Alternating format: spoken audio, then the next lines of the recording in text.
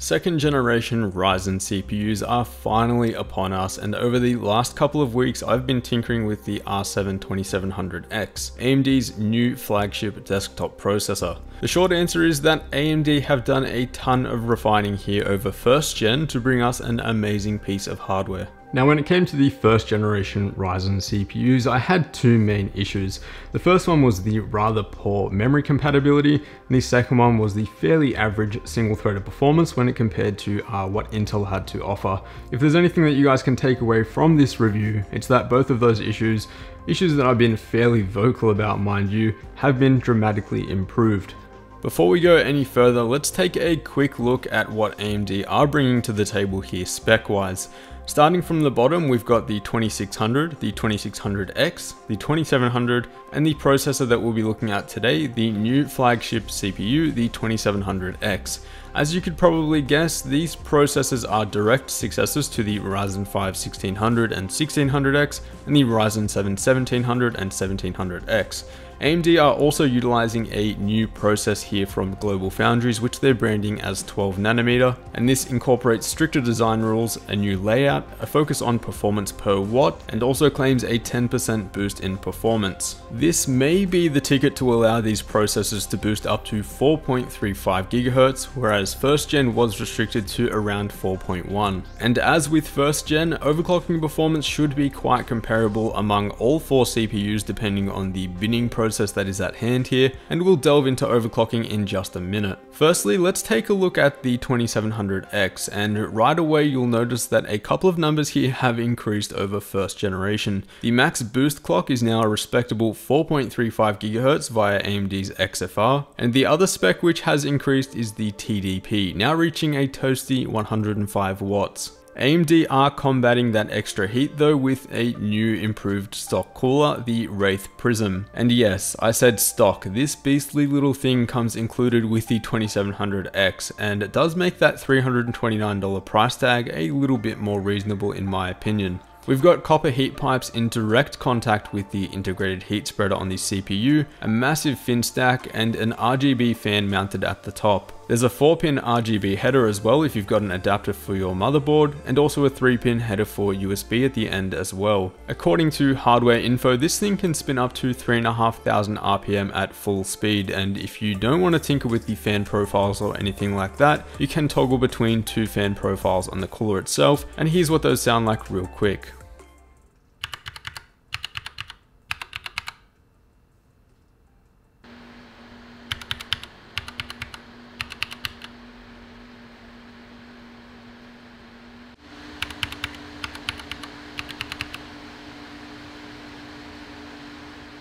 So how does this thing actually perform?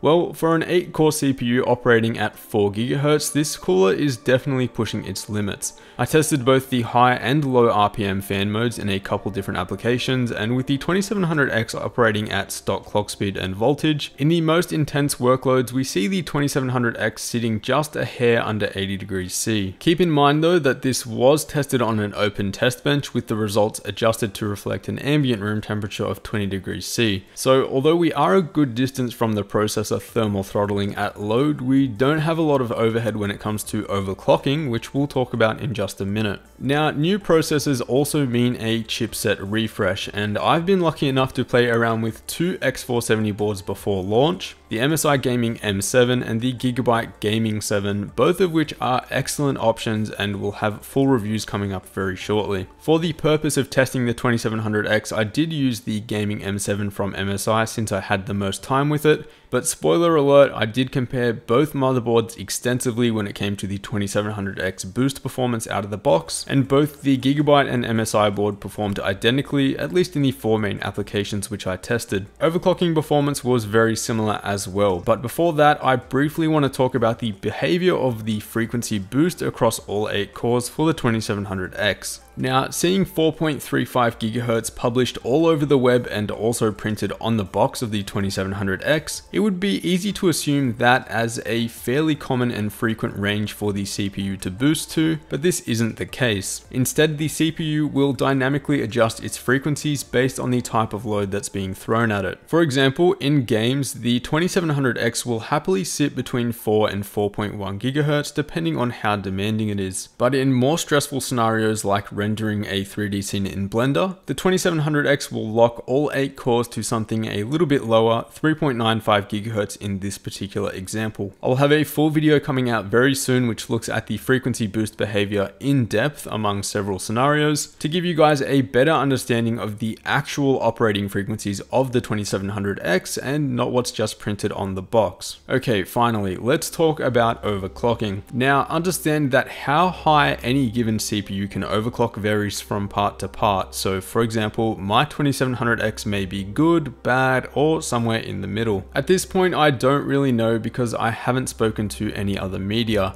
I can tell you that I did receive a retail part, so I am expecting my results here to be fairly common. I have had the 2700X for about 2 weeks by the time of this review, and I've spent at least 10 to 12 hours testing the overclocking performance and seeing just how far this thing can be pushed.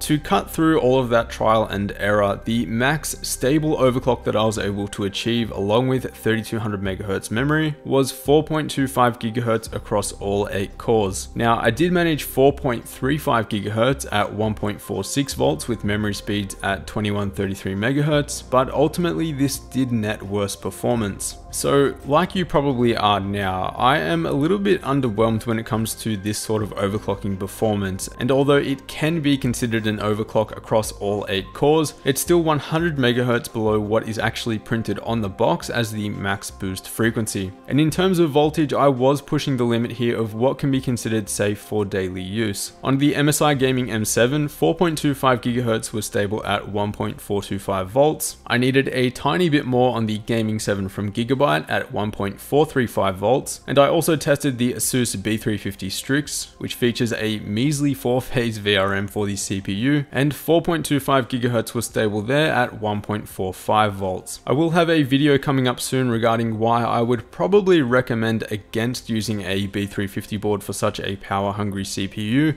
If you want to see VRM throttling in action, don't forget to hit that subscribe button. So yeah, 4.3 GHz seems to be right around the upper limit of what you can expect on these new processors if you are going to be using them alongside fast memory. Now, with the overclock in place, the Wraith Prism was no longer sufficient when it came to cooling the 8-core beast unless it was in a gaming load. So I did have to switch to an all-in-one liquid cooler in a push-pull configuration. If you are going to be overclocking the 2700X or the 2700 for that matter and really pushing their limits, an aftermarket cooler is absolutely necessary for heavy workloads. I would consider a 240mm AIO an absolute minimum. So a huge thanks to Thermaltake for providing the coolers for this review, otherwise overclocking would have been impossible. Now, last topic before we get to the benchmarks is memory support. Has it improved, or are we still dealing with scanning QVL lists on the board manufacturer's website? Well, I can tell you that I did test a fairly common memory kit, which I have had issues with in the past on B350 and X370 boards, a 16GB Corsair Vengeance LPX kit clocked at 3200 MHz, and I had no problems here at all on both the X470 boards that I tested by simply clicking XMP and having the memory running at its full rated speed. I didn't try overclocking it further, maybe I'll try that in a separate video, but I just have to say it's a real breath of fresh air just to enable XMP and forget about it. I look forward to seeing what other reviewers' experience is on this topic. Hopefully this is an issue that AMD can iron out altogether and we can just move past. And so finally, let's talk about how this thing actually performs. All tested was completed on the MSI X470 Gaming M7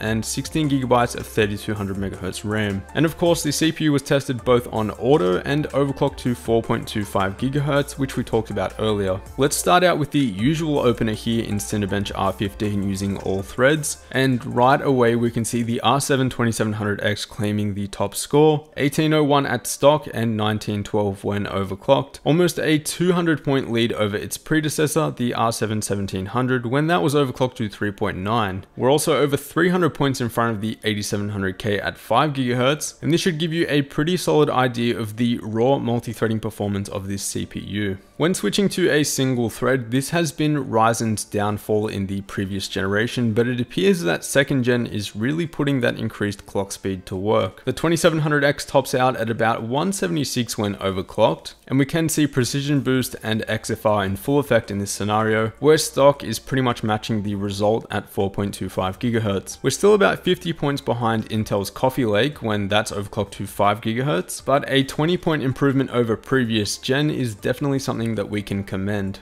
Our final rendering benchmark here using Blender shows us that the 2700X can definitely be utilized in real world scenarios and applications, and the performance difference over its Intel competitor, the 8700K, is significant and worth noting. Of course, a discrete GPU is always the recommended device here if you have one, and since the 2700X doesn't have a integrated GPU, it's definitely an important note. Still though, the 2700X does top the chart and offers some very impressive rendering performance. Shifting gears now to compression, and we can see that the 2700X is closing the gap on what was otherwise an untouched win for the 8700K. And I think another 100 or 200 MHz on the 2700X and we'd be pretty much matching its performance. For decompression though, Ryzen has always provided impressive performance here, but the 2700X is venturing into previously uncharted territory for these mainstream CPUs. We see a significant lead here over the overclocked 8700K, and the performance improvement over the R7 1700 is clearly displayed here as well. Alright, what about content creation then, specifically in the Adobe suite? Now, this is an area where Intel's Coffee Lake have previously dominated thanks to their ideal balance of high core and thread count, but also a high clock speed. But the 2700X here is showing up and taking care of business. Here we're looking at export times of a 1080p video clip, and I'll be honest guys, I was not expecting this at all. The improvements here over previous gen are definitely welcome, and whatever secret sauce AMD are pouring onto these new CPUs, I definitely want to see more. Taking a look at video stabilization now using the warp stabilizer effect, and again, I wasn't expecting the R7 2700X here to be doing so well. And don't take that the wrong way, it's just that this task scales incredibly well with clock speed, and previous gen gave me some pretty average results. Here though, the 2700X is showing us that not only is it a multi-threaded beast, but its argument for high single-threaded performance is definitely growing.